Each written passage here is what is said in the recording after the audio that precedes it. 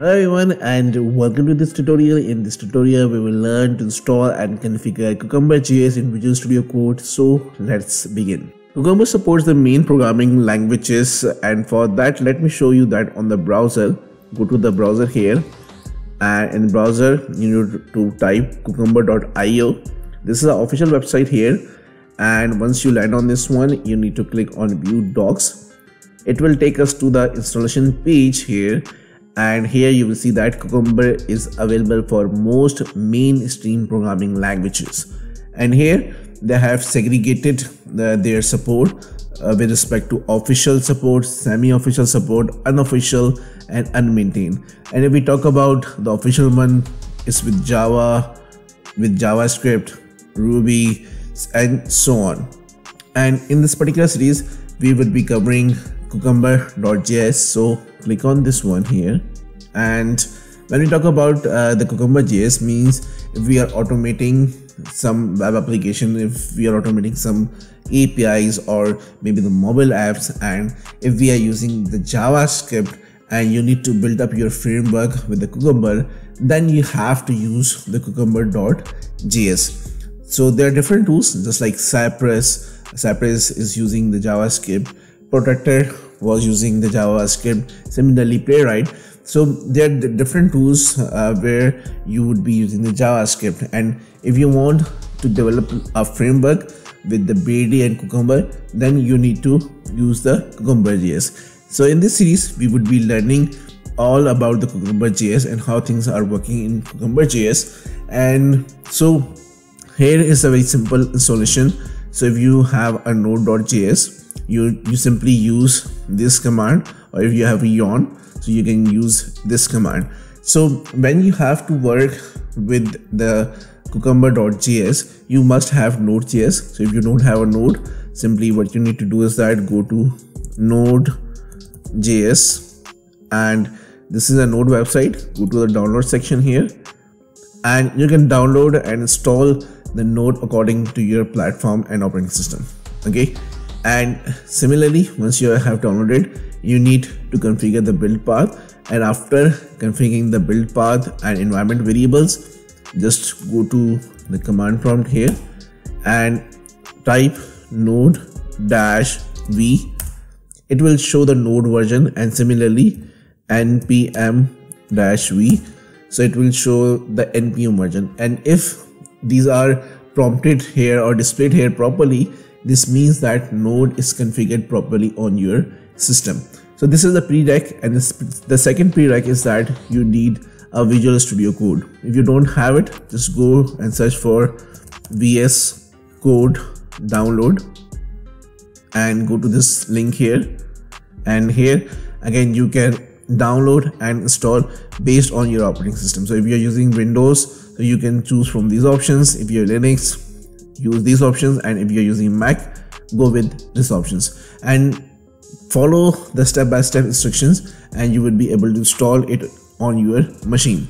So these are the prereqs. Now let me go to Visual Studio Code here, which is already open here, and this is really simple here. The first thing we need to do is that go to your directory where you want to run this one, or you want to install Cucumber.js, and simply create a new folder.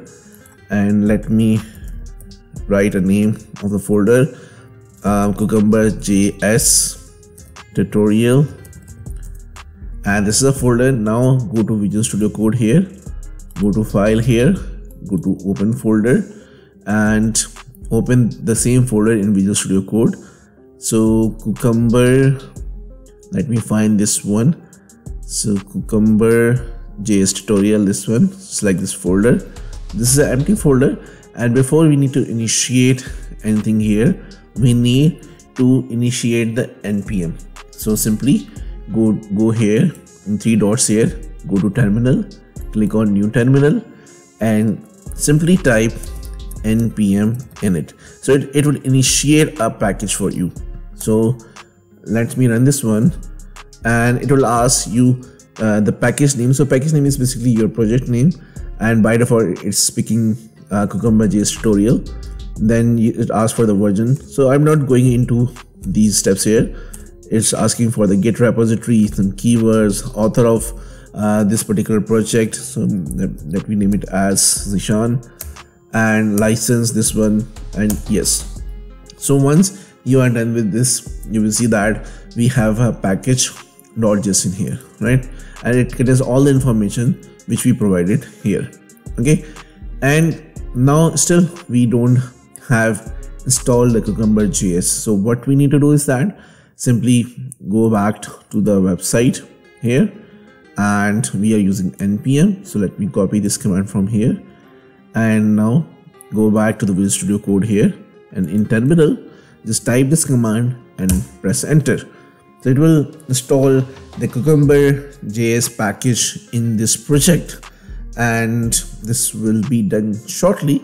So once it will be done, I will show you the different files here. So this is done, and now here you will see package log.json.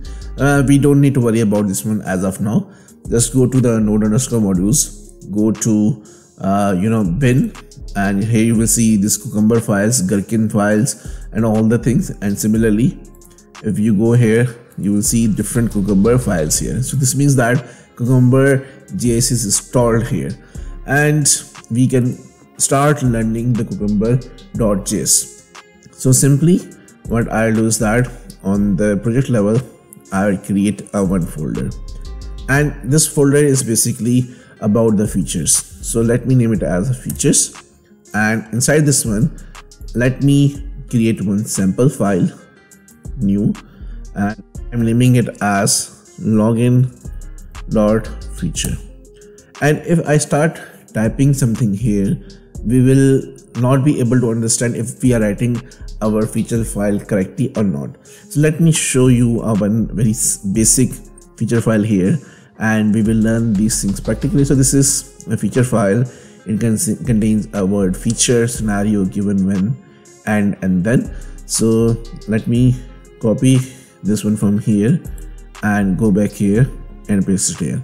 But if I am typing it in a wrong way, if there is any problem, I'm not getting this information here because there's no color code available here for this particular Gherkin language, because this is a Gherkin.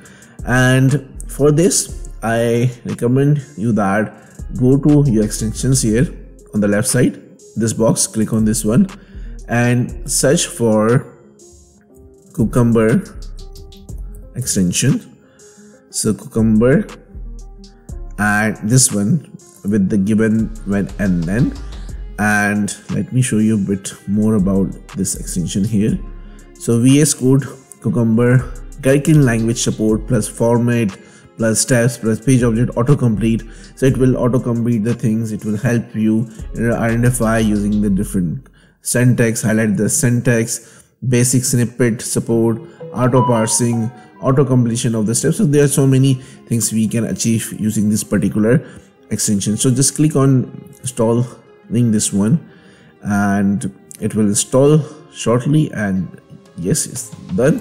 And if I go back here, and here you will see that the colors has been changed, and now we see the proper feature file here. And let me remove this one for you, and let me show you. Let me start typing a feature. Now it's helping me to write a Gherkin. So insert feature Cucumber Gherkin full support, and it's also giving me a complete snippet or the layout. So let me click on this one. So let me name of the feature login feature, login functionality, and then we have a description of this feature. So through this feature, user will be able to log in into the portal. And similarly, now we have a scenario. We will discuss about these things. What is scenario, what is scenario outline. If I simply go with the scenario, the name of scenario, and here I can see that test validate login with valid credentials. And similarly, if I type any keyword, it will give me the help and support and I can easily create this one. Simply given when, similarly given when, then, and it will help us to write a very good feature file, and we would not be doing any mistakes while writing the feature file. So if I go here, and if you need to format this one, just right click on this one, and here format document, just click on this one, so it will automatically format your feature file as well. So this is all about installation and configuring the Cucumber.js in Visual Studio Code, and in our upcoming tutorial we will be learning these different keywords, gherkin, and all the things in detail with the examples. Thank you so much for watching this tutorial. If you like our content, then do like, comment, share and subscribe our channel. Once again, thank you so much, and see you in the next tutorial.